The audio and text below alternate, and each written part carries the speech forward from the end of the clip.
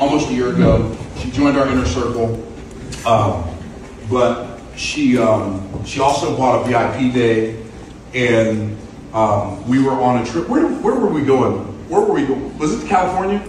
Yeah, Vid Summit. California. So we went to Vid Summit in California.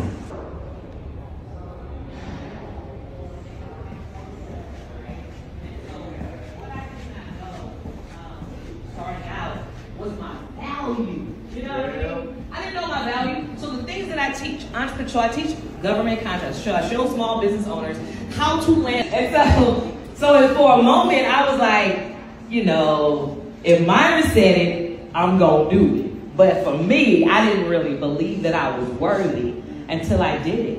And then it was crazy. I increased my price from 5 to 10. It became more high quality clients that you don't have to babysit and pull over the finish line and check up on them, right? Because when people pay, they also pay attention. I got that from my mentor. When people pay, they also pay attention. And so I had crossed, right?